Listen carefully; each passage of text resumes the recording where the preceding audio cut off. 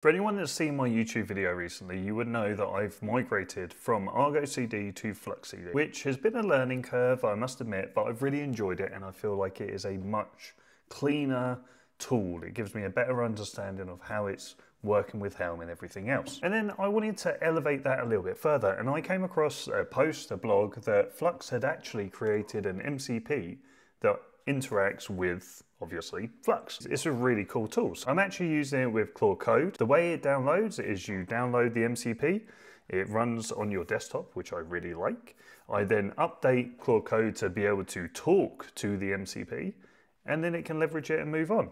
But one of the coolest things I like about it is not only the fact that it's just easy to kind of pull and get started, and I can start doing things like show me a mermaid diagram of how my dependencies look, and show me some of the issues that I'm having, show me my current state, which is already helpful when, especially with something like Flux that doesn't always give you the best observability currently.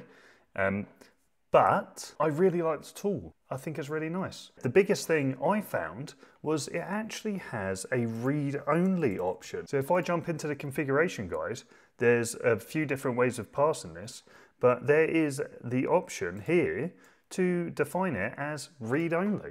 I'm like, great, so this is something I could actually bring to any business that I'm working at and say, look, here's an MCP.